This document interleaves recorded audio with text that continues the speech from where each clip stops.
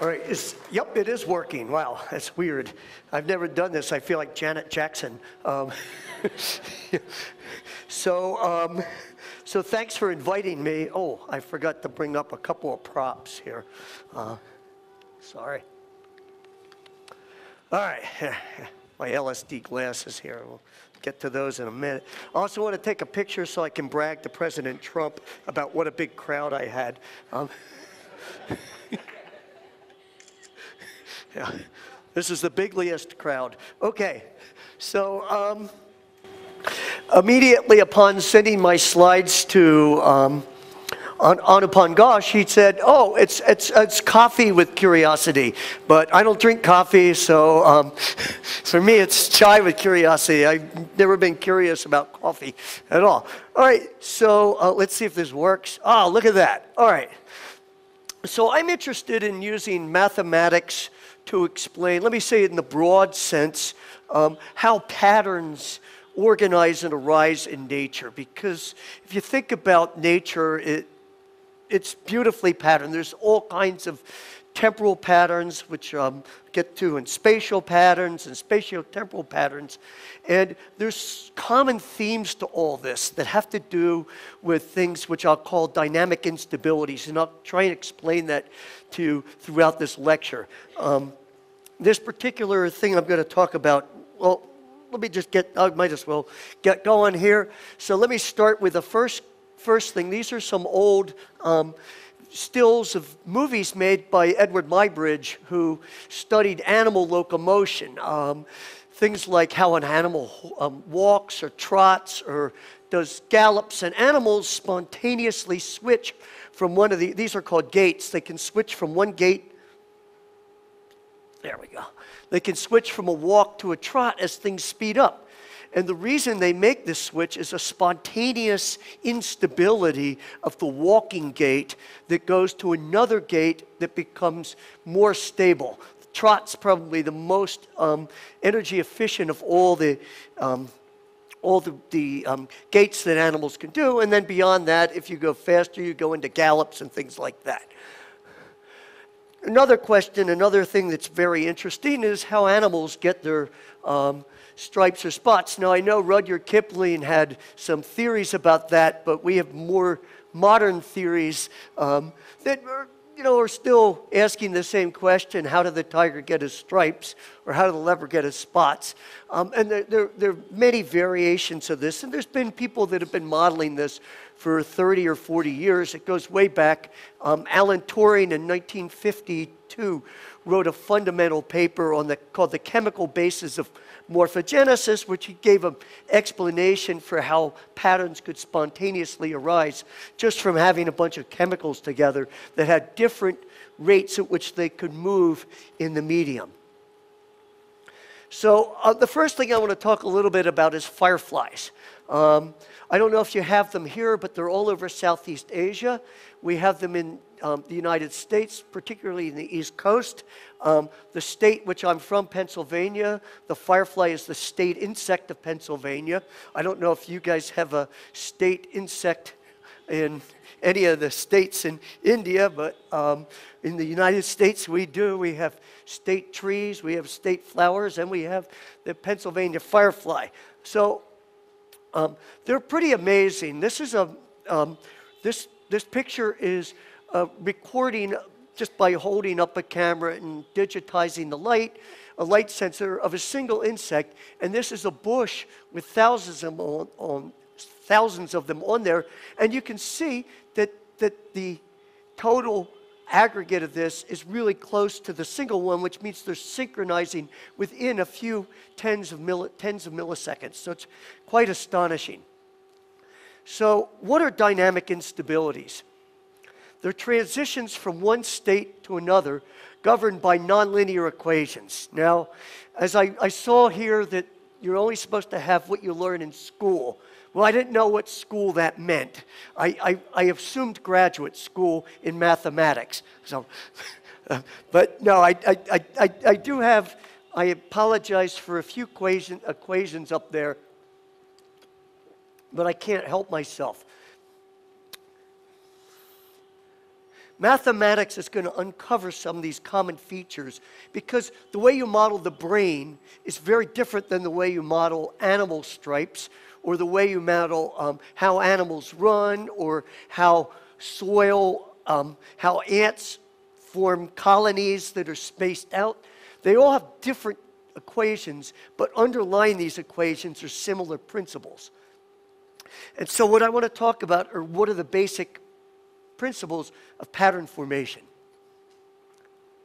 So I'm going to let you see this little video. There's a guy who's a video, he's a video artist, and this is a trailer from his movie Synchronicity.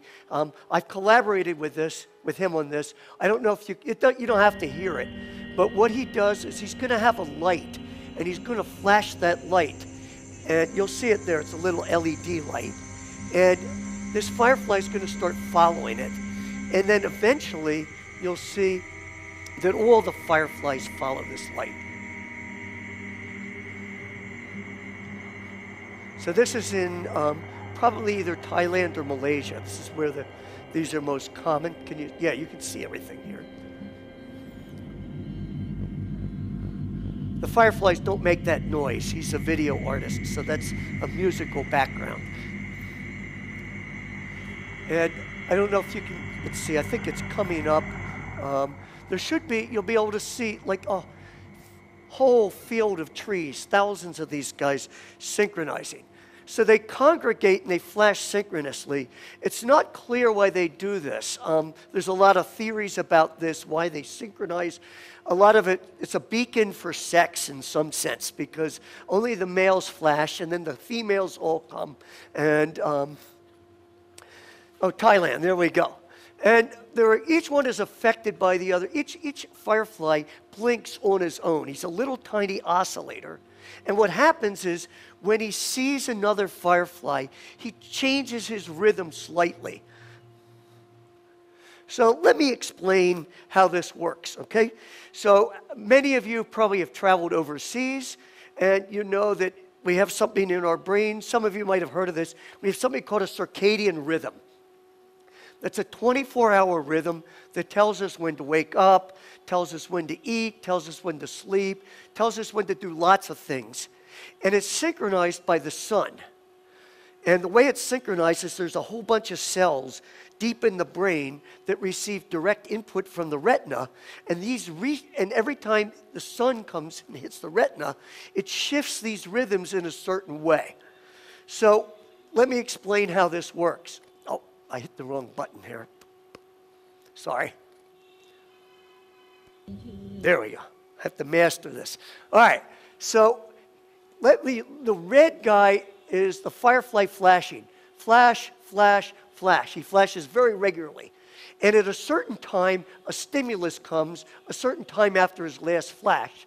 And what that does is it shifts the time of his stimulus, the next flash. And if no more stimuli come, it'll maintain that time exactly the same frequency as it was before. And if you measure the degree of speed up or slow down as a function of the time of this stimulus, you'll get a little curve that looks like this. And this is called the phase resetting curve. What's happening is if the flash comes right after he flashed, then he'll slow down because he says, I'm going too fast. And if the flash comes right before he's ready to flash, he'll speed up because it says, oh, I'm going too slow. Let's speed up. So you can see that what this is going to do is if you're going a little late, you'll speed up. And if you're going a little early, you'll slow down. And that can push you to synchronize. So is that enough? So I'll show you a little simulation. Okay? This is in randomly placed fireflies with random frequencies. And let me start this video again. Okay, there we go. Pause. All right, I haven't learned to control videos. I want to pause this. There, okay, there we go. Sorry, I'm not Mr. Technology. All right, so there's in randomly placed fireflies. Each firefly will see guys in some neighborhood of his, okay? And when this guy flashes, he'll reset the rhythms of the neighboring guys according to where they are in their cycle, okay? And what's going to happen here is, I didn't want you to sit through this because it takes many dozens of flashes. So what you'll see initially is sort of asynchronous behavior, but in the end, all right. At the end, you'll see it suddenly synchronize. That's only because I've waited for a long period of time and then started the film again. I don't know what that was. That's really weird. I didn't put that there. It looks like a thumbtack. Oh, maybe that's what it is. Maybe it's some sort of secret Adobe thing. Okay. So now I want to kind of turn to the main topic that I came here to talk about, and that's hallucinations and entoptic phenomena.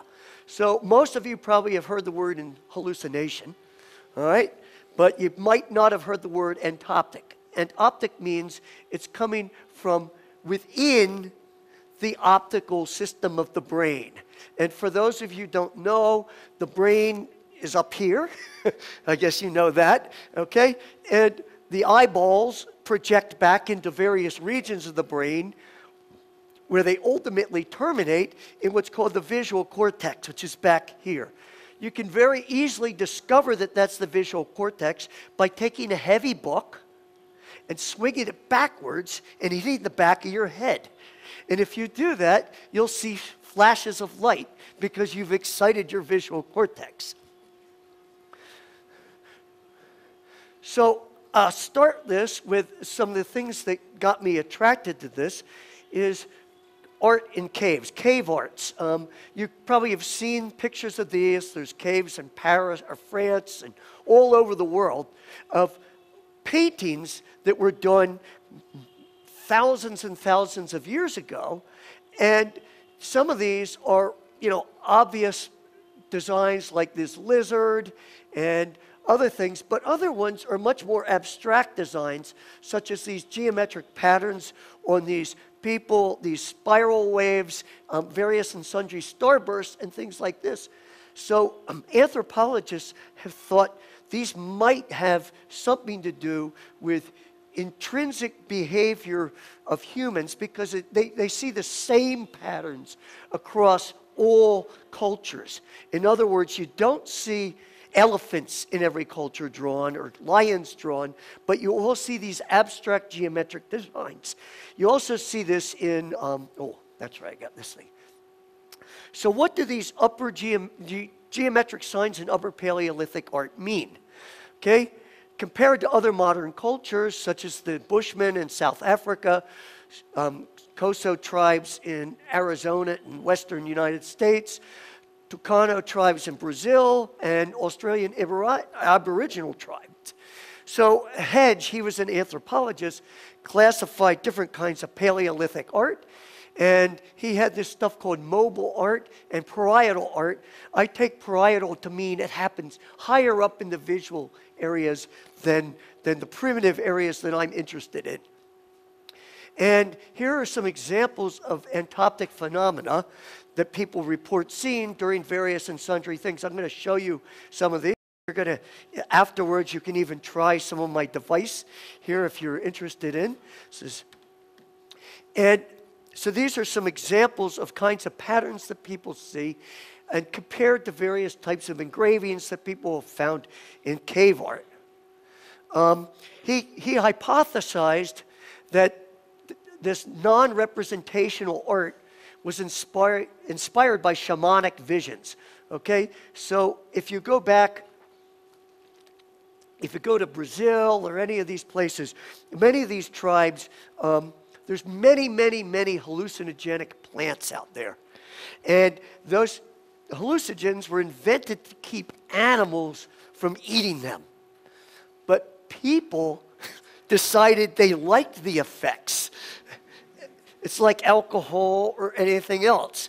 And so people learned very very early on that if they took some of these substances, not too much of them, then they could have visions and learn a number of other things about themselves. And you can imagine sitting there in the dark in flickering light, chanting and doing Yahweh or peyote or something like this. You'd start to see visions. And the idea is that the shamans, these kinds of chants and drugs and flickering light and things like that would lead to altered states and give rise to visions. And that was the hypothesis these guys had. In northwestern Mexico, there's a whole, there's a tribe, the Huichols, and they make beautiful, beautiful rugs. So you can see some examples here of the rugs. And they also make these beautiful paintings that are made out of beeswax and then colored yarn, all right? But most of the subjects of their yarn paintings are the hunt for peyote, because this is one of these tribes which worships peyote, and they have a whole church around it, and only certain people are allowed to eat it, the shamans and the priests. And they have the visions, and these are some yarn paintings, presumably, that are inspired by these visions. So now let me turn from speculative cultural anthropology to stuff that I'm a little more confident about. And that would be entoptic phenomena, which is visual images from within. So it's common in hallucinogenic drugs. It's also common in pre-migrainous auras. If you have a migraine, sometimes before you have a migraine, you'll start to see flickering geometric patterns. Later on, you'll see these things called fortification illusions, which look like these zigzags that move slowly across your visual field. And then my favorite subject is flicker and pressure phosphenes. So let me say a few seconds of things about pressure phosphenes. Some of the students in the course did this, and they'll warn you that it might hurt a little bit. So if you don't want to do it, don't do it. But here's something you can do. You can take the palms of your hands, close your eyes, and press the palms against your eyes. You know, if you have glasses, you take them off. And essentially what you'll see initially are little flickers. But then, as you continue to do this, you'll start to see flickering geometric patterns and checkerboards. And those are occurring, they're built into they're a consequence of doing certain things to your brain, which is not normal. It's just sort of like, have you ever fallen asleep on your arm? And when you wake up, your arm's completely dead. When you press your eyeballs, what you're doing is pressing on the optic nerve. That's the thing that takes the information from the eye back to your brain, and you're stopping that flow of information. And your brain is used to having a constant influx of information, even if it doesn't do something with it. And it gets bored, and therefore it starts to generate these patterns spontaneously. So here's some examples of phosphenes. These are taken from Paleolithic art, but these are some that were drawn by subjects that had these kind of flicker illusions. One of my favorite examples of flicker was, there was a guy by the name of Brian Geisen, okay, who was a kind of this strange itinerant guy, ran around all over Paris and New York and stuff. And he invented something he called the dream machine. The dream machine consists of a cylinder with holes cut into it that is then put on a turntable. Now, some of you younger people only know of turntables from raves and clubs, but a turntable was what we used to play these things called records on. And records were these things to produce music that didn't involve MP3s or phones or anything. And you could put a cylinder with holes cut in it and light in there and then look at it, and it would cause flickering light, okay?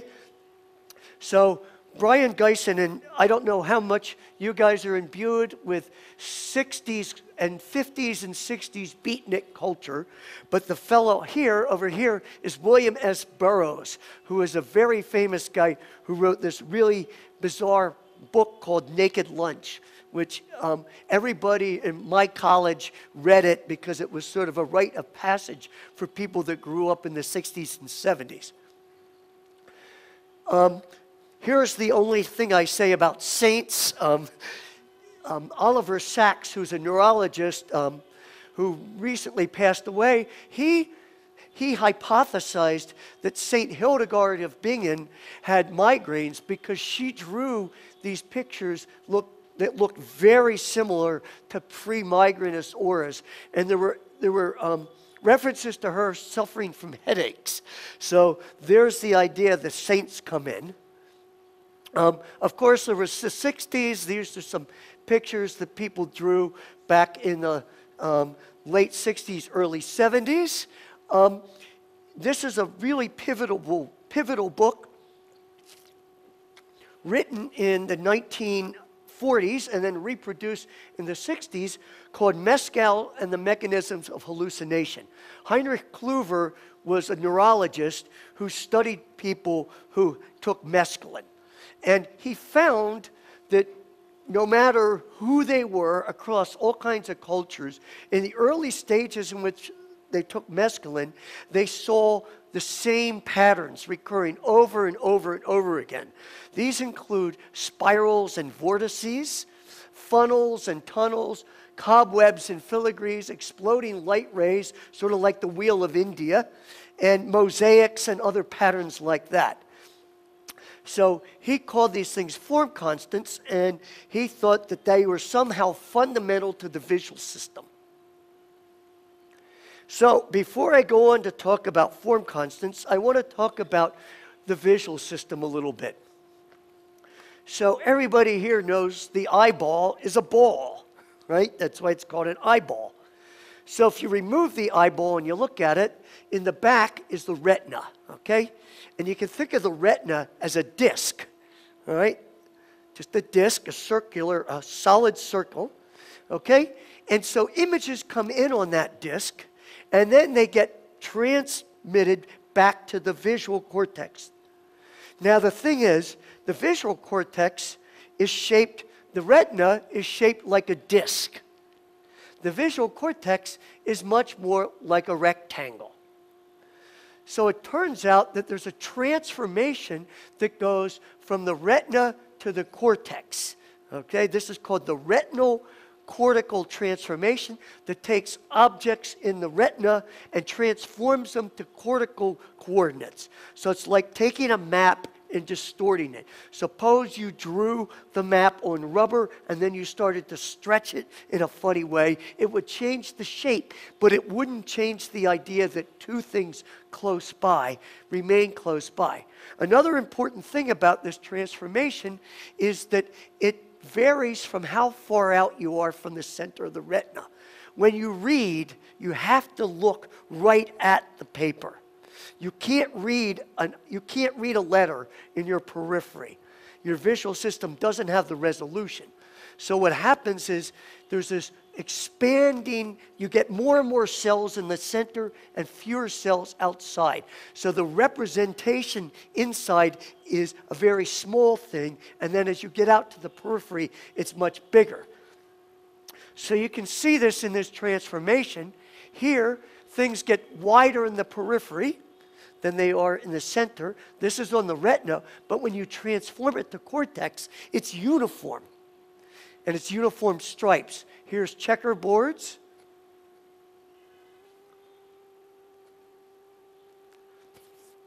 So for those of you who are physicists or anything, this transformation is essentially like something called the complex logarithm.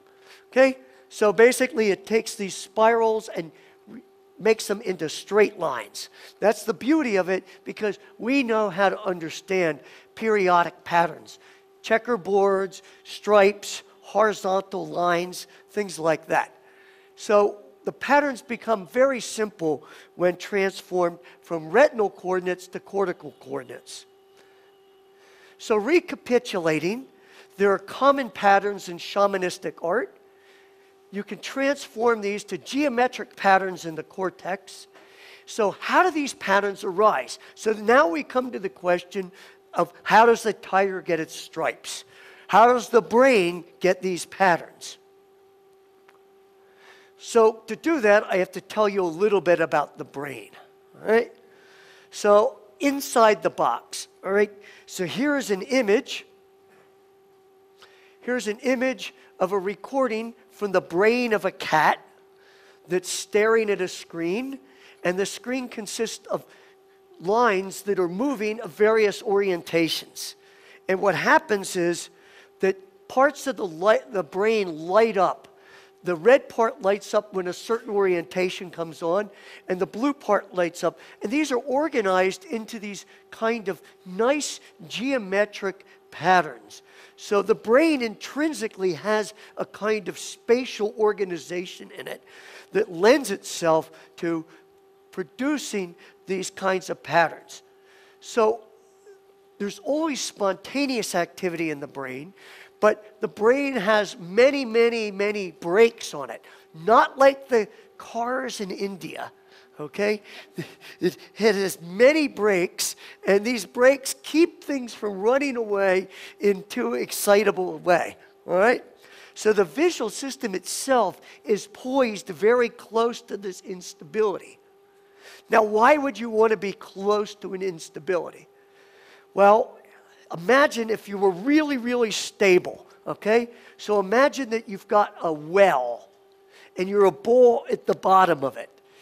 And the only way you respond is when that ball leaves the well. Well, it's going to take a real big stimulus to lift you out. Now, we don't want that to happen. We want to be able to react to stimuli very quickly. So that well is really, really shallow, and it doesn't take much to kick you out of that well. Does that make sense? So here's the parts of the brain. The parts of the brain consist of specialized cells. These are called neurons, okay? And there's thousands of kinds of neurons. There's two kinds of people in the world that study neurons. There are the lumpers and the splitters. The splitters say there are thousands of kinds of neurons. The lumpers say there are two kinds of neurons. Excitatory, red, and inhibitory, blue. As you might guess from their names, excitatory neurons, when they fire, they send these things called action potentials, and they send them to other neurons, and that turns those neurons on. When inhibitory neurons fire, they send action potentials also, and that inhibits the other guys. So there's this balance between excitation, inhibition, yin and yang, if you will. So why don't we always hallucinate? Well, the cortex is poised near this instability, and it's not at the instability. For some people, it is. Some people hallucinate all the time. People that have had diseases, there's various diseases which cause this. You can take drugs. Well, that's the drugs that can permanently damage you. There's back in the 60s, people took a lot of stuff called LSD, and for some people that were super sensitive, they forever suffered these things called flashbacks. Brain was constantly stimulated all the time, okay? So manipulation can push it past the instability. So for example, drugs, flicker, pressure, various and sundry things. There was a great book written in the 40s about the experiences of German World War II pilots. They would fly in high altitude, and the lack of oxygen would cause them to see all these visual geometric patterns. So basically, these things are ubiquitous, and you see them with just the slightest kind of manipulation. All right, this is the last math, I promise you. So if you want me to just skip it, I will, but if not, I can kind of take you through it, all right? So this is called a differential equation, and differential equations are the lifeblood of the field of dynamical systems, which is what I do, all right? So I have to put what I do, all right? And what this just tells you is the rate of change of something. That's what that symbol right here means. The change of activity is related to the current activity in a negative way, plus the inputs from all the other guys, okay? And there's some positive inputs and some negative inputs. So you want to imagine this is a little tiny chunk of cortex of the brain, okay? It has excitatory guys and inhibitory guys. And now we're going to hook them all up to make a big sheet of brain. Okay, there we go. That was it. No more math. All right. Well, I think. I can't promise. All right. So now let's take a whole bunch of these little fellas. All right. I've arranged them this way and put them in a spatial array. All right. So this guy, this pink guy right here, he sends the outputs to many other pink guys, many other red guys, but he also sends outputs to other blue guys. Okay? The blue guys, the inhibitory guys, do the same thing. They inhibit other blue guys and they inhibit other red guys. So basically, you have blue guys, and this tells you the strength of how much you interact with the guy as a function of how far you are. So nearby guys, you inhibit the most, and guys that are farther away, you inhibit less. Nearby guys, you excite a lot. Nearby guys, you inhibit less. So when you put these two together, run this through all the nonlinearities, you get something that is effectively this. Okay? What it's called is lateral inhibition. All right? Back in the 80s, we called this Reaganomics. Okay? You help yourself and then inhibit everybody else. All right? That's not close to your cohort. All right? This is an economic plan. All right? So it's also called winner take all. All right? So here, this guy starts turning on, and then he inhibits everybody around him. They don't get a chance to turn on. All right? Now, if you imagine taking this and rotating it around the center axis, you'll get a sombrero, or what we call Mexican hat coupling. Okay? So there's what the coupling looks like in 2 dimensions. So is this enough to induce pattern formation? Is this kind of connectivity sufficient? Well, let's see how this works. All right?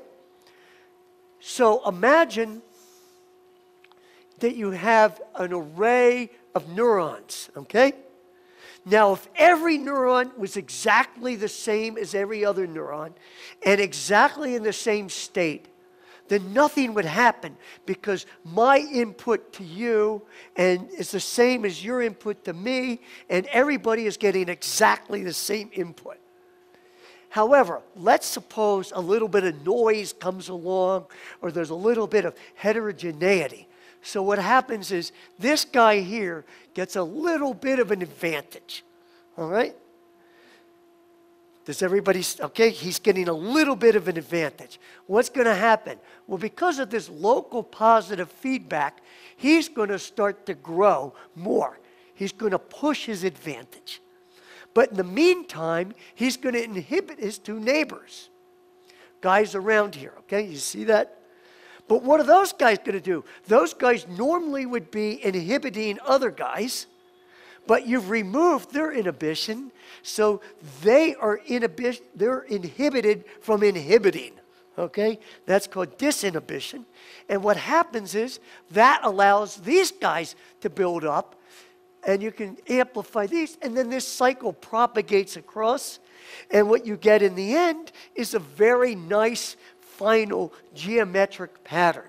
In other words, this kind of connectivity, what's called Mexican hat connectivity, is the fundamental principle that underlies spatial pattern formation. This is how every model that produces stripes, checkerboards, any kind of patterns. Have you ever looked at the drum? If you look at a drum, you get patterns when you beat a drum, okay? They aren't stripes, they're different ones, but that's because the shape of the drum is not a rectangle, it's a circular thing. All these things are the same thing. Here's a great experiment to do at home. Go home, take a frying pan, a black cast iron frying pan. Put a little ghee or oil in it, okay? This is going to work much better for you guys because in the U.S., you don't have the equipment. Sprinkle some turmeric on top of that. Then put that on your stove and turn the heat on. And what you'll see is that that will break up into geometric patterns, okay? You put the turmeric on there so you can see them, okay? And that's because of an instability where the fluid heats up and diffusion can't propagate it enough, so it forms these cold spots followed by hot spots, and these give rise to these geometric patterns. So that's when you can do without manipulating your brain. Okay, so what do drugs do? Well, drugs, LSD, etc., have a common molecular mechanism. They bind to certain receptors called serotonin receptors.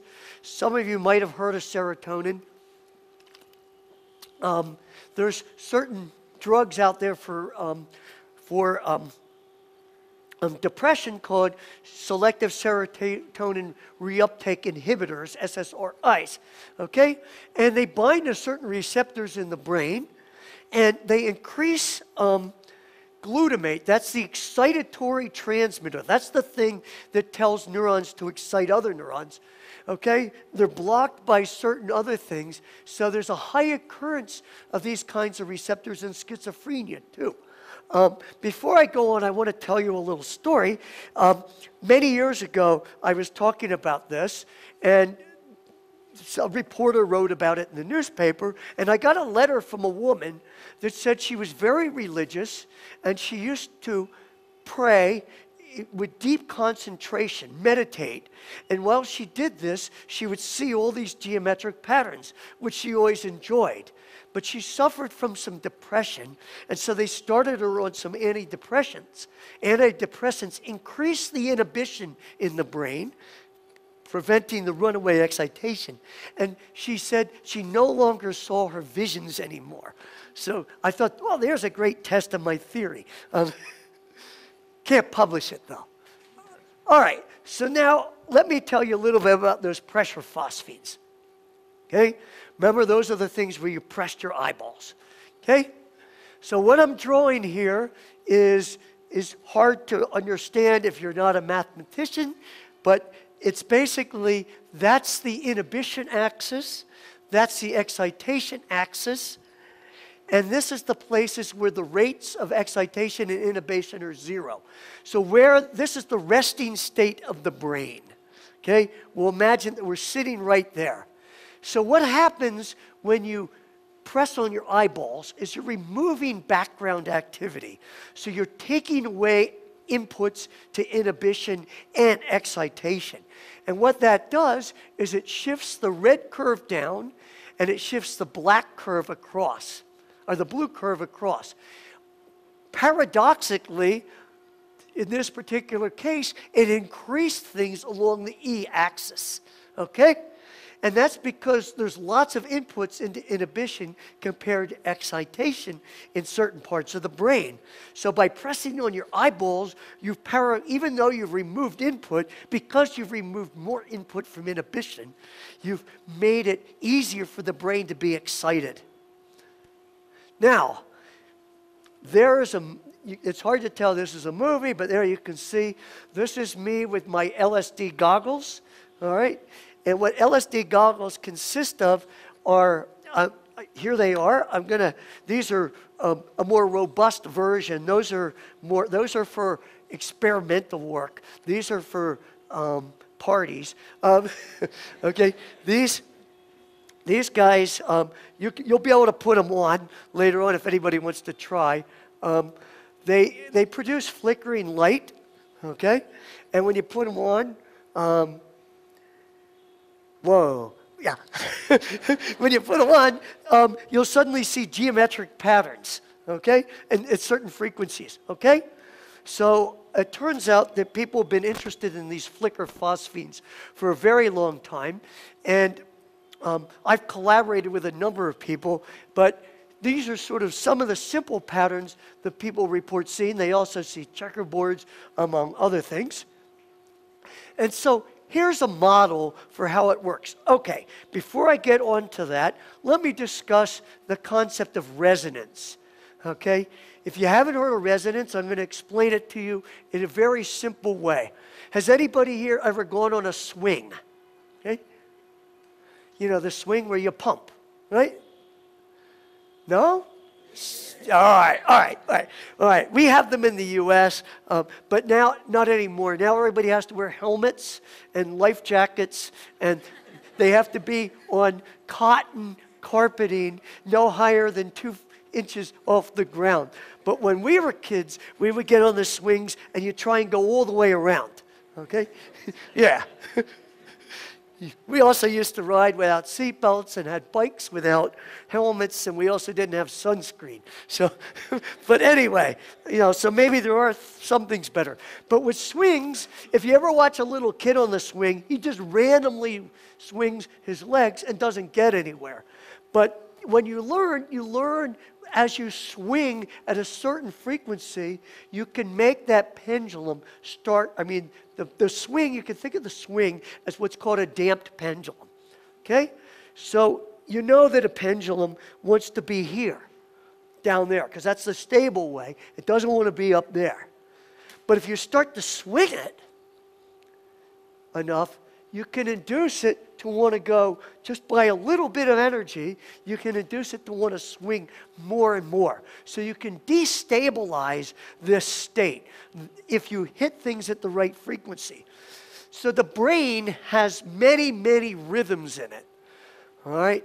And among those rhythms are rhythms that are around 10 cycles per second, okay? They're called alpha rhythms. And part of that, there's many, many parts to the neurons that correspond to these things called channels that tell the neuron when to spike or not. And these channels have, some of these channels have very characteristic time scales that are on the order of about 100 milliseconds. So things, which is 1/10 of a second. So things tend to damp out at that rate. So you can imagine if you hit something with around 10 hertz, you could hit it in the right spot and make it go faster and faster, or make it grow, or even 20 hertz and then every other one, all right? Well, it turns out basically that we think what's going on with flicker is you've got that same network that I told you about, lateral inhibition in space, along with some temporal stuff, and each time this stimulus comes along, it causes a little thing, and if it's the right frequency, that amplitude is additive and keeps growing and growing and growing. It's like this. Imagine you're bouncing a ball with a ping pong ball, okay? If you just randomly go like that, it's not going to happen. You time your thing to hit it exactly the peak, and then that makes it go much better, all right? So here's some simulations taking that into that idea in mind, okay? So this is stimulating at 16 hertz, and this is at 8 hertz. And I'm going to try and pause these. Oh, man, this thing is very sensitive. I want to pause them. Yeah, I think I'm... Okay. Well, I don't want to pause them yet. All right, there, let's see. There. And this one I'll pause. There, okay. So there we go, good, thank you.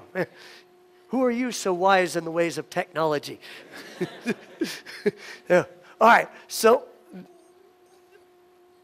this is stimulating at 16 hertz. You tend to get stripes, stripe-like things. And stimulated at 8 hertz, you get hexagons, all right? So in fact, the frequency determines what shape you get as well. Not only do you get patterns, but there's a difference in patterns. Now, I don't want to go too much on an aside here, but what prompted my excitement about this when we saw it was in 2010, there was a paper on flicker hallucinations, and they did very careful studies of what people saw when they had these when they saw these flicker phosphenes. And they found that when you were stimulated at high frequencies, 16 to 20 hertz, people reported seeing bullseyes and light bursts. Now you remember that retinal transform, bullseyes and light bursts correspond to stripes, okay? So at high frequencies you see stripes, and at low frequencies people saw checkerboards and hexagons or honeycombs, okay? So here's an example of the simulation where we get exactly this, okay? And it turns out there's a fundamental reason for this that you can only understand deeply through nonlinear dynamics. It turns out that there's this thing called symmetry, and at 8 hertz you don't have this symmetry, and at 16 hertz you do, because every other cycle is missed. And when you get that symmetry, it forces you into stripes, and this forces you into honeycombs, no matter what your model is. Any model will do this. All right, so here's another example in the brain, and this is real. This is real data from a rat cortex showing spiral waves. Okay, we've done some modeling of that. I'm not going to talk about that, but that arises through interactions of inhibitory and excitatory neurons that form oscillations, and then there's oscillations because of the coupling. They organize into these spatial spiral waves and other things like that. One of my favorite examples of pattern formation are seashells. Well, I might finish early. Yeah, we'll see. Anyway, one of my favorite examples of pattern formations is seashells. Okay, have you guys seen shells? Okay, these are mollusks. Okay, and they make these beautiful pigments on there. And these are just gorgeous shells, okay? Over here we have cone shells. Cone shells are like the coolest animals. They're really cool animals. They hunt. I know it's really embarrassing to be caught by a mollusk and a slug, but they have a harpoon that's filled with this highly dangerous toxin that they shoot. So a fish will swim by, they'll shoot at the fish, and the fish will drag the mollusk along and then die. And then he gets on top and he eats it. Okay? It's a tough life out there. So the amazing thing to us is that these patterns are not evident in the alive animal. You don't see them. The animal is covered generally by this thing called an operculum. It's covered by this opaque sheath, and you can barely see the patterns in these. It's only when the animal is killed, when it dies and that falls off, that you see the pattern underneath. So these patterns don't do anything for the animal. So there's been many ideas about why they're there. And one of the hypotheses is that as the animal's making its shell, it can sense the pigment, and that tells it how far to build the shell for the next iteration. So it's a memory of where the progress of the shell is. It's sort of like, oh, I stopped here. This is where I should pick up. Okay? So these are cone shells here. There's some cone shells there. There's the nautilus. There's lots of different shells. These are from my own collection. I didn't find them on the beach. I found them in a store. Now, it's better to find them on a beach, but the only ones we get on the beach are really boring. Although there's some really lovely ones you can get if you get spaghetti with clam sauce in Italian restaurants. There's some really nice-looking shells that they have there. All right, So many years ago, George Oster and I hypothesized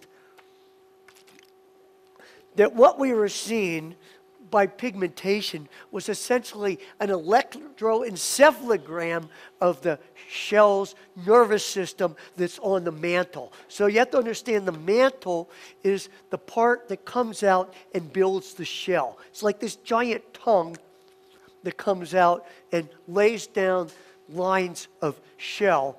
But it has a rich nervous system in it, and it can sense things.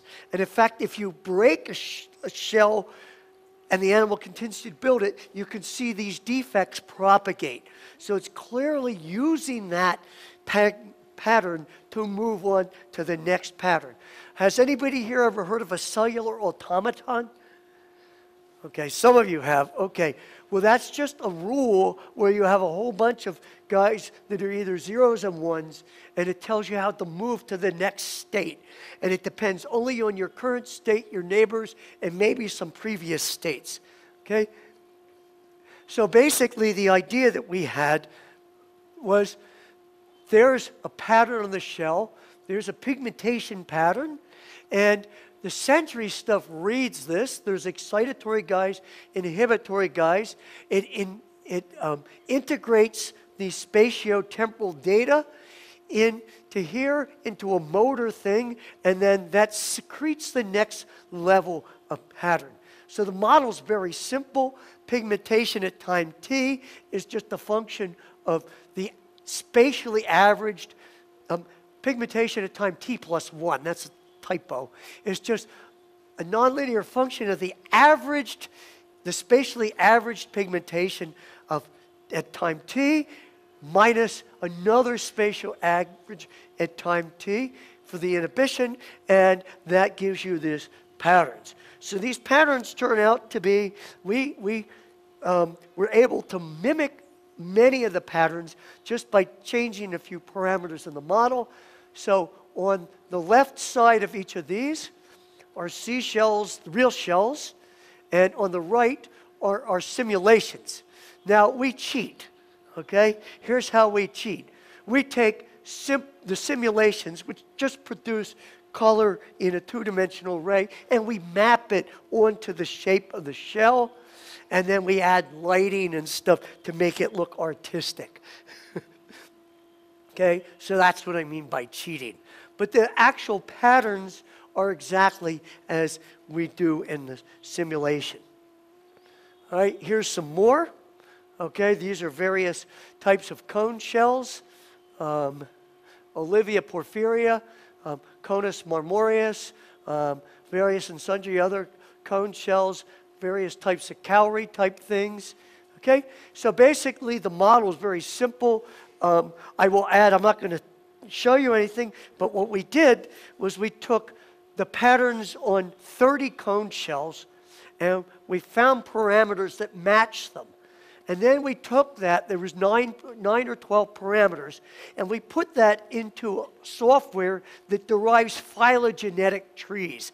Phylogenetic trees are things that are used to determine the ancestry of and the relatedness of different animals or living things, okay?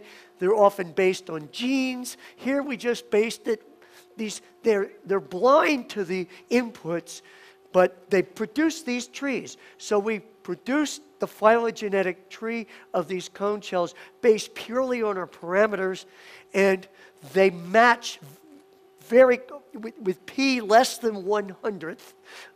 That's a high probability. The high probability, the probability that it was chance is less than 1,000th. Okay, it matches the phylogenetic trees of the actual cones as determined by their DNA. So we think that these patterns and the parameters that generate the pattern are all coded by the genes, and nearby shells that are closely related will produce similar patterns because they have similar parameters. So that's it. There's universal mechanisms that underlie the generation of spatial and temporal patterns in nature. Models can make these ideas clearer. even though the biology is completely different, the ideas of lateral inhibition and dynamic instability are at the core of this in a sort of a universal principle. So my last slide is I can't do any of this without all my collaborators and colleagues over the years. This is a picture from my 60th birthday. Most of these people were people with whom I've written papers, and I want to point out the most important one today is Pranay Goel, who invited me here and also asked me to give this lecture. So thank you.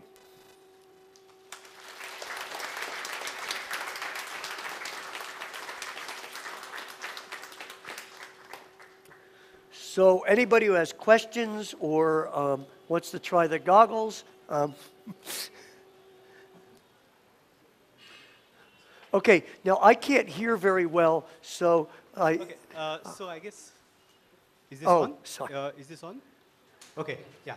So before we start the question session, I would request the director of the Planetarium, Professor Shailaja, to give a memento on behalf of ICTS and the Planetarium for this wonderful lecture. So, Bart, a memento for you. And thank you. okay. Bart, would you mind having a few questions? Oh, no, Okay. you can ask. Well, I hope somebody asks questions. Okay. Sometimes people don't, they're shy. We Don't be have lots shy. of time for question. Okay, so it's Okay, I can't hear very well, so I might ask somebody to, to tell. All right, so go for it. Sorry. I will repeat the question. Okay. So, yeah. I must start by thanking you and ICTS for this absolutely fascinating talk. Thank you. And it took me back to childhood because I remember vividly as a kid that I would press my eyes like this to see patterns, and I never thought, I left it at that. I mean, after a few years, I even forgot that such a thing I did. But now you've made me curious again and really go explore into that and the math behind it. And that's the first part. And the second part I wanted to ask you is, I know a friend who works on who studies the evolution of micro-ornamentation of snake scales. Snake scales. Snake skins. Yeah, snake skins and the micro-ornamentations and how it has evolved and the reasons for its existence. So my question to you would be, have you looked at snake scales or any other reptilian scales and tried to capture their math? Okay, reptile patterns are very cool. And I have colleagues that have studied patterns, crocodilian skin, but I haven't myself done snake skin. Just as a personal note, I collect very old vintage fountain pens made in England in the 30s and 40s.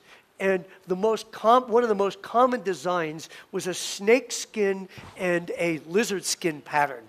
They're very rare and very hard to find. So I love snake skins, but I've never actually modeled them.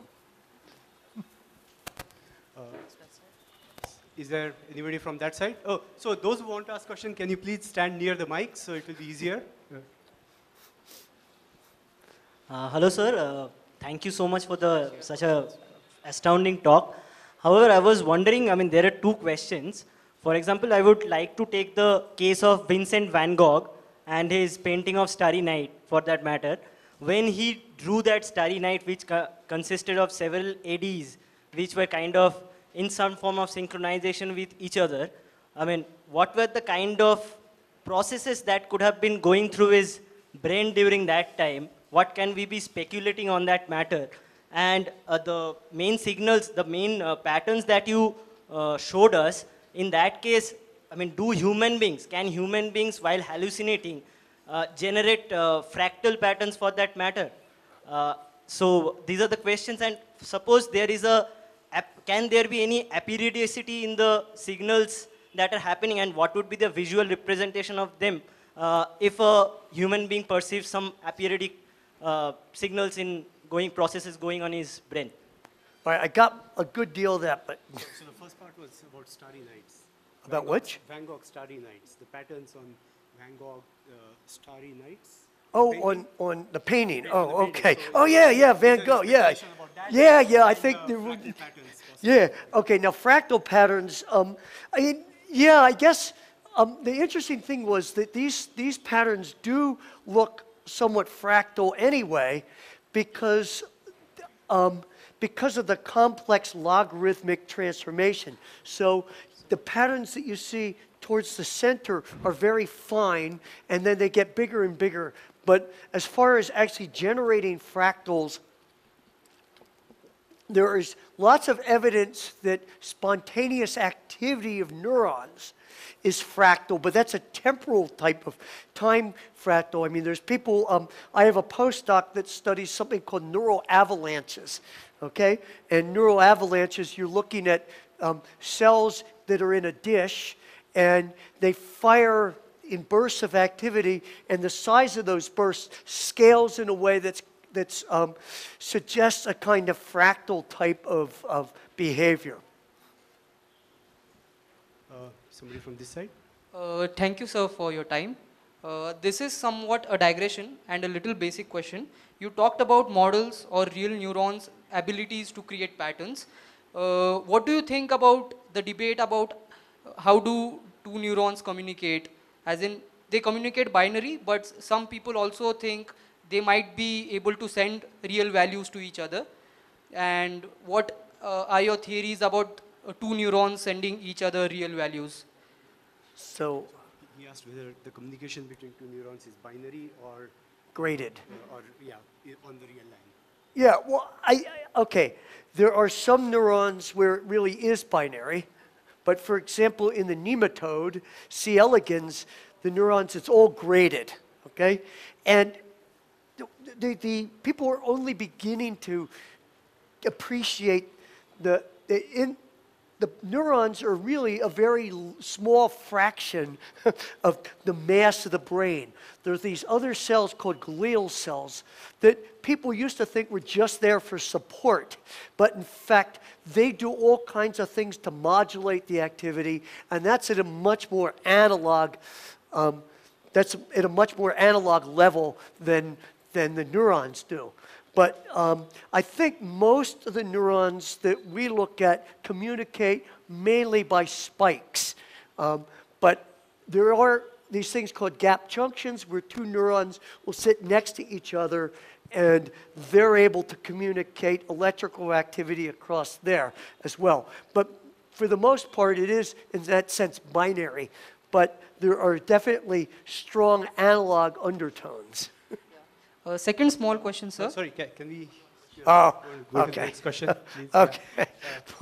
So we can come back in a minute. You should have done two at once. Yeah. Like that guy.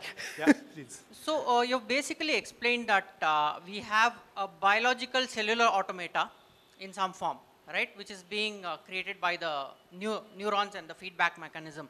And recently, I think in April, there was a news of how they found a lizard skin to actually represent the digital cellular automata, where the pattern of its skin forms the game of life, essentially. So what I was asking about is cellular automata are now being found to be methods of computation, right? You can use a cellular automata to perform transformations and do a kind of feature detection and remove noise and things like that. So is there any research showing that these kind of cellular automata represented in the biology of the visual cortex do some pre-processing of the images to the brain? Is it a computational mechanism? So, He's asking whether cellular automata what about it? are connected to. So I don't know if I fully understood your question. I'm trying to translate it for him. What I'm saying is Sorry, the sorry, I mechanism can't- that I- is basically a set of cells which have feedback amongst each other, right, to their neighbors. Yeah. And that is essentially a cellular automata in a more analog way of looking at it, right? So I'm asking if it forms a computational layer to pre-process the images to the brain. Oh, what? Yeah, whether the Oh, there's lots of pre-processing. whether it can be thought of as a cellular automata. Oh, you know, there was a book written called A New Kind of Science back in the I think probably 10, 15 years ago by Stephen Wolfram, all right? You can take a look. I wrote a review of that book for I think for the Notices of the American Math Society.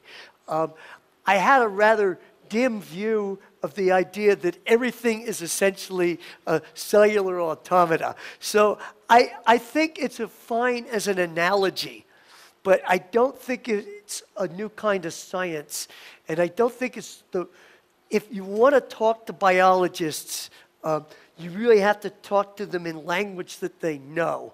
I have a really off-color joke about that if you want to come up and ask me about it, I can tell you. But it's one that I would never do in this venue. Okay, other question?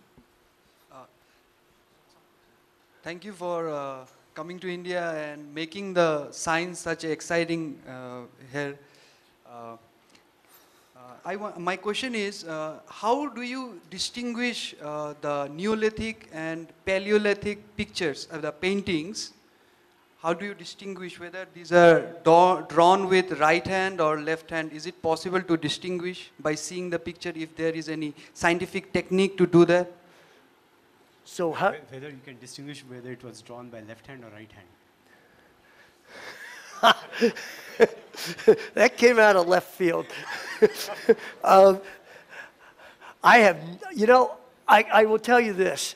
I can tell when I'm grading papers whether it was written by somebody that was Chinese and whether it was written by somebody that was Indian because of the way the letters are formed. But I don't know that I can distinguish I left or right-handed. I guess depending on how it slants, but I don't think I quite understood the question. I mean, yeah. Can you distinguish left from right hand? I don't know. I think that's... I mean... Okay, so maybe we can go to the next... I can put I'm a police officer. Huh? I can just add on to what all, because I am a latecomer, I may not have got complete point. If we can know that whether the letter has been written by the left hand or the right hand, from an investigation point of view, suppose if you want to find out a particular person, then it would be more easy. So in that angle, my interest, I am just putting it now. Can you identify the person if it is written? That's what. So they want to know if it's possible to identify from writing whether the person is left or right-handed. Oh, I don't know. I mean, not from my writing. My writing is students who sat through my 12 hours of lecture will tell you is random. Other question from that side? Okay, so somebody else? So thank you for a great talk, sir. So you're talking about, entropic phenomenon, and visual stimuli gave some patterns in the eye. So you gave two examples of 16 hertz signal and 8 hertz signal, right? Which gave different, like 8 hertz signal gave a hexagonal pattern, and a 16 hertz signal gave a different pattern. So let's assume a case of a synesthetic brain, a brain with synesthesia. So synesthesia, where auditory... Synesthesia? I don't know what that means. Oh, synesthesia. Okay, yeah. Where auditory patterns... I actually had a student study synesthesia a little bit, but... So where auditory, auditory yeah. disturbance would lead you to a visual patterns. This is, I think, you're kind of hinting at something that has bothered me, not bothered, but thought about this for years, okay?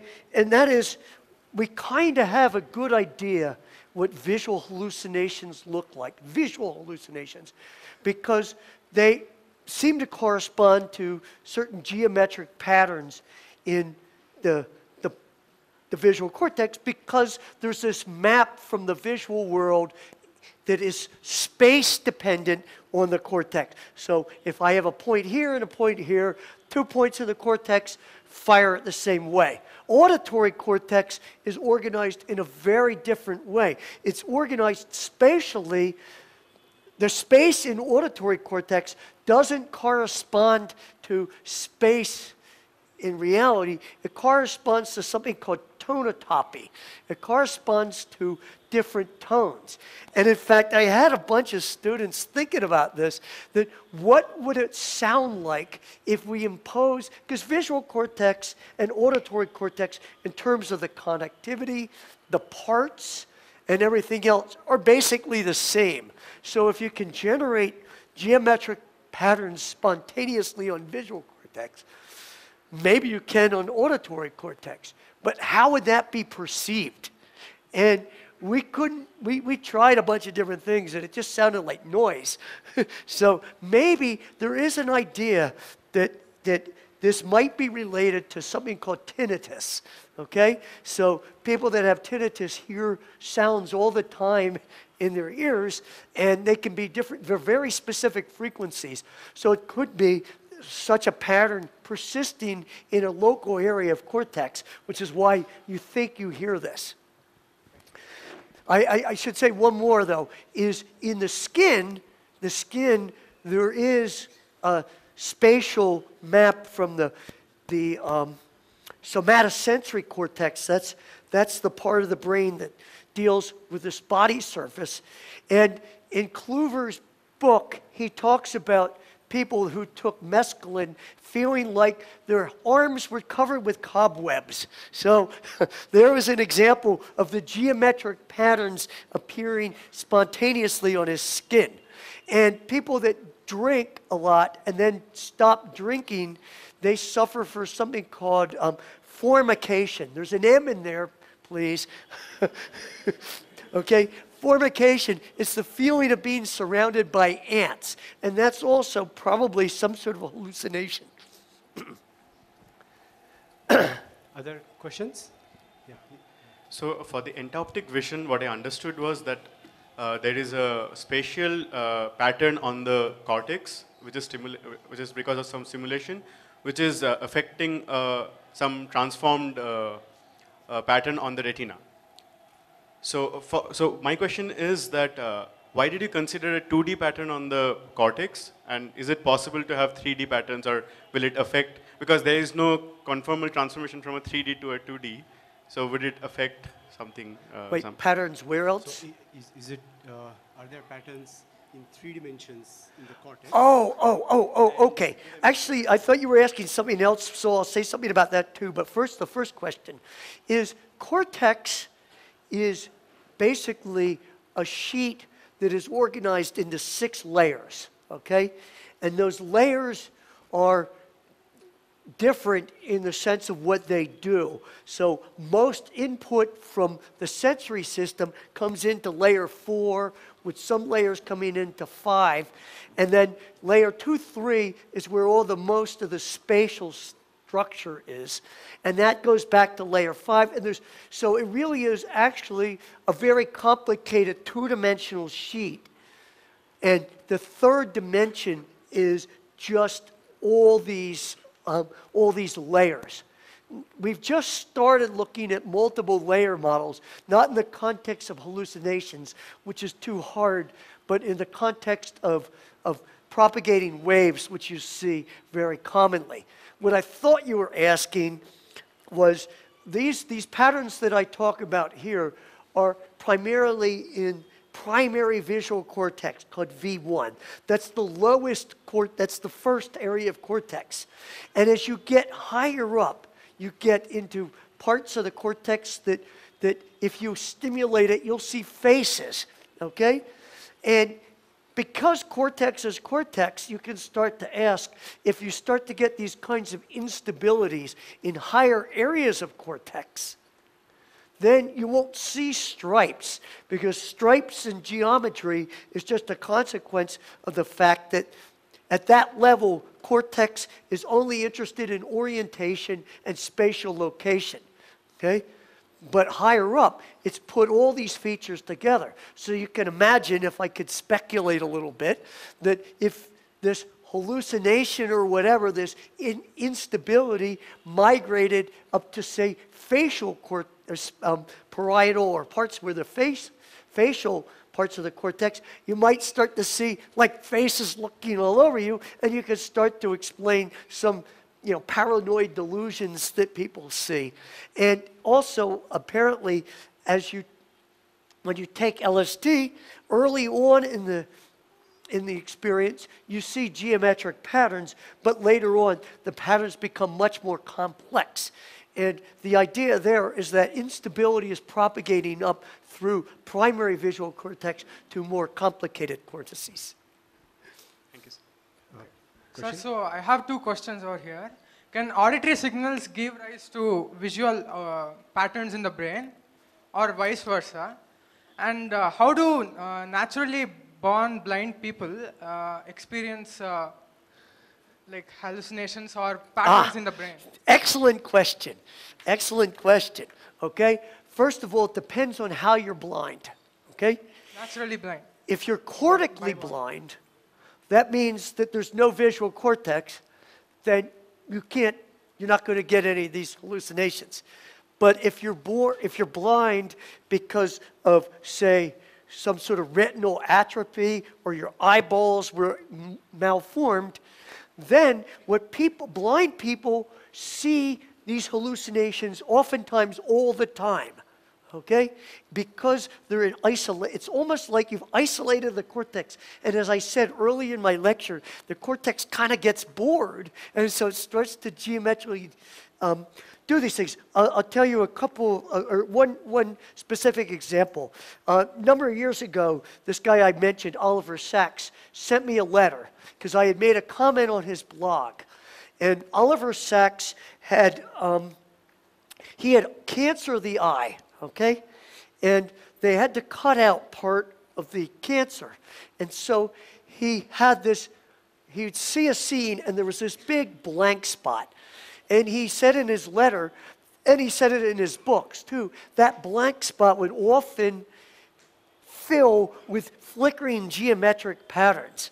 So what was happening, there was no more input into that little local area, and again, it was becoming excited and generating these patterns. So blind people do hallucinate if they're not cortically blind.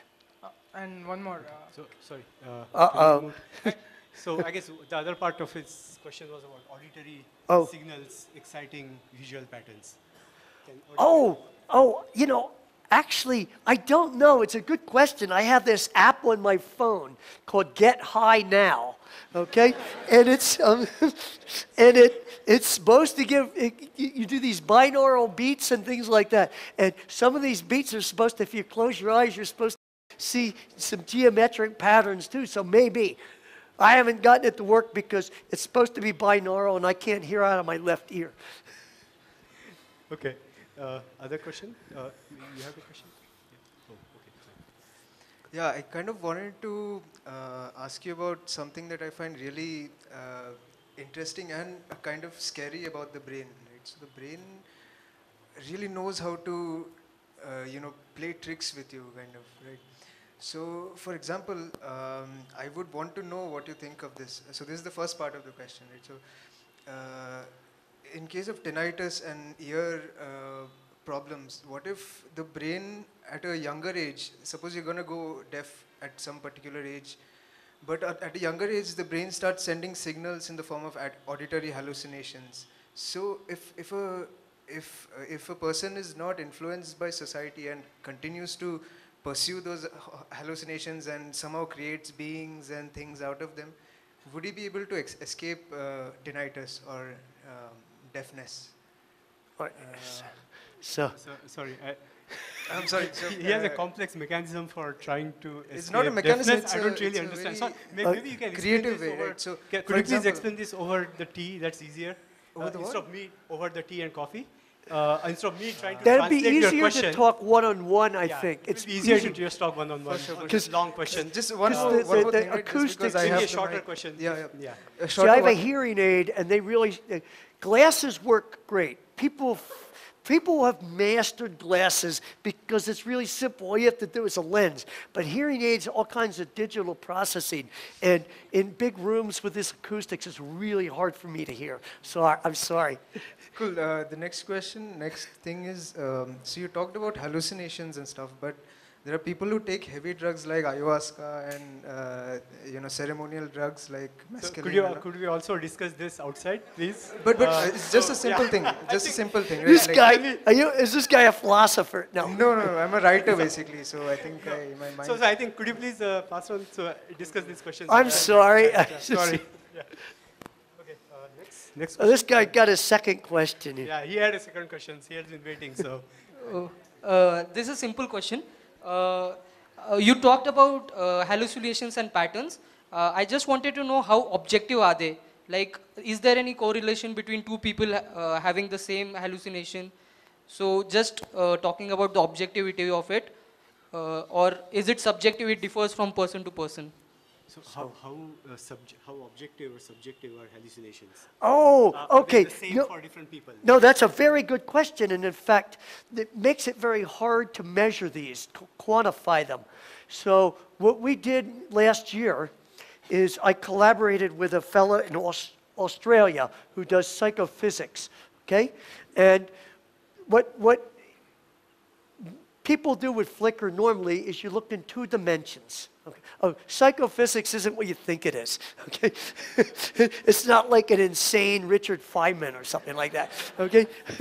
So psychophysics is it's a psychology plus physics, sort of, okay? So anyway, this guy, he decided, he came up with this idea, Joel Pearson, that maybe it would be much better if we could somehow reduce the dimensionality of the hallucinations so we could quantify them.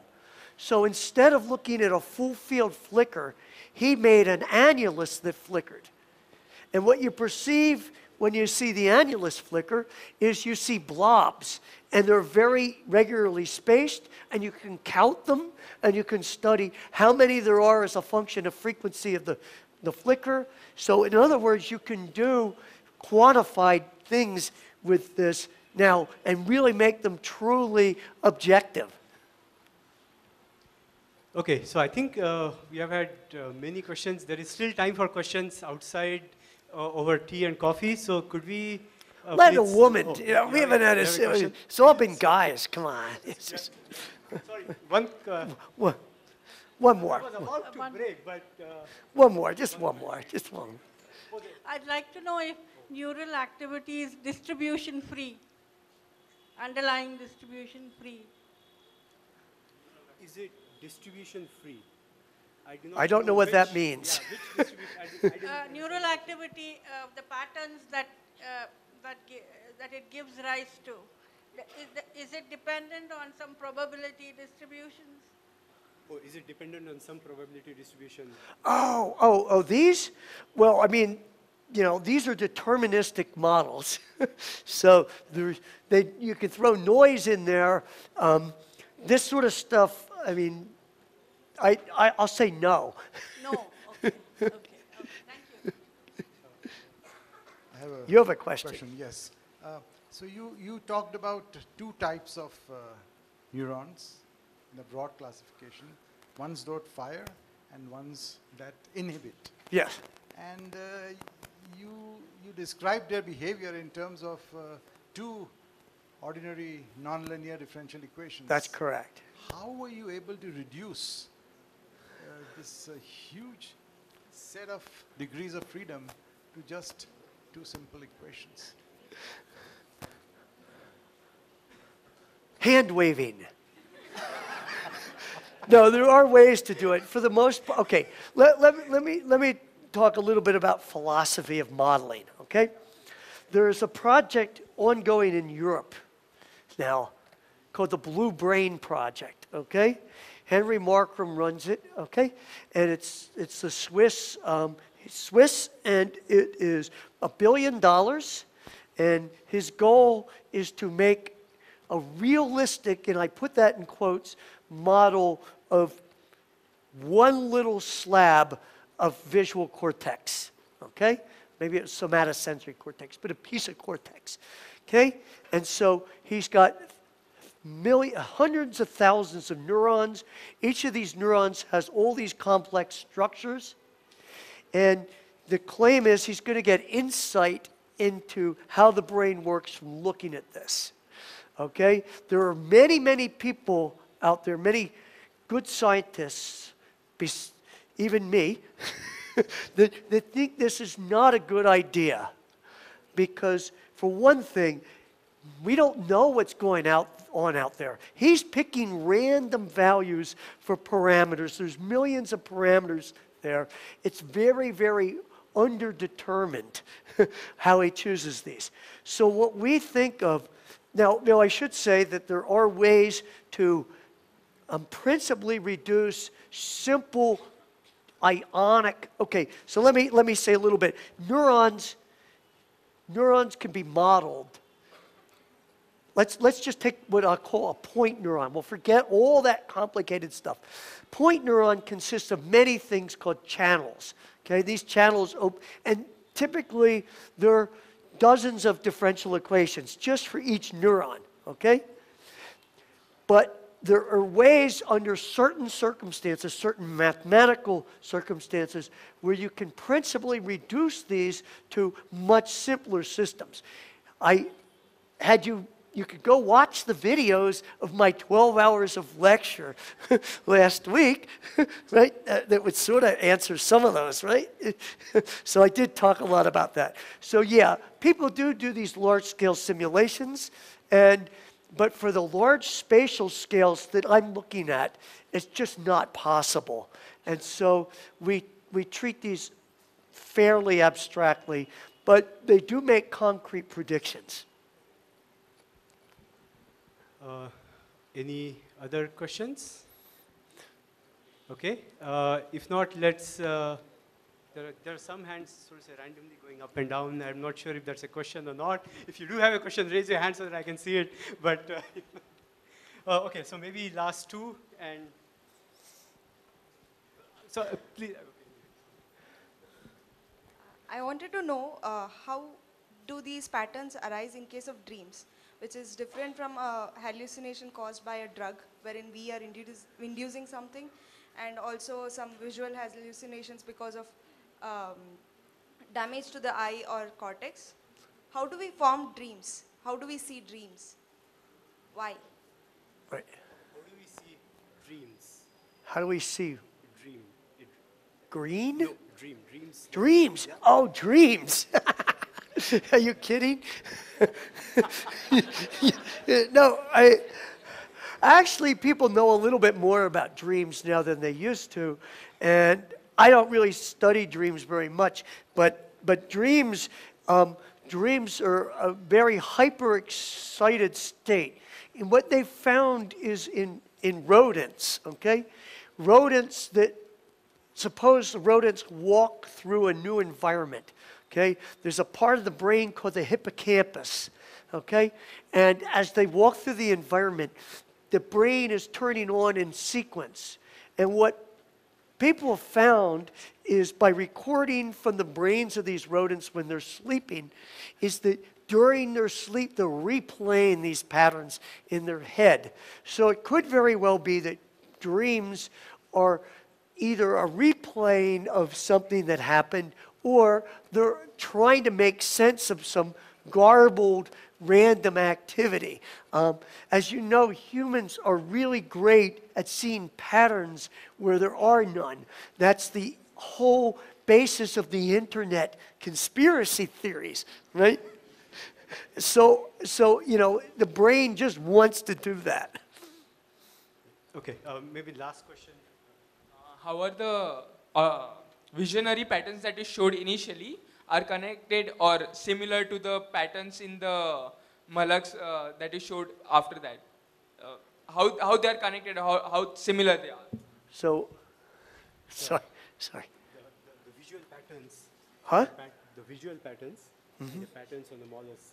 Oh, okay. All right. So how similar are they? Okay, some of the patterns are very similar, okay? But you have to understand that the patterns in the mollusk are really one dimension in space, and you're seeing a time sequence. Now, some of those are very simple spots and things like that, and you can understand that from this kind of instability. The other ones are much harder to understand and require looking at full nonlinear equations, because some of them are like waves that fail to propagate, or waves that annihilate, or waves that cross through each other, things like that. One of the papers, we discuss all the different patterns and what the underlying temporal and spatial mechanisms are. Okay, so I think we have lots of time over, hopefully over coffee and tea outside. So let's thank Bart again for a great lecture.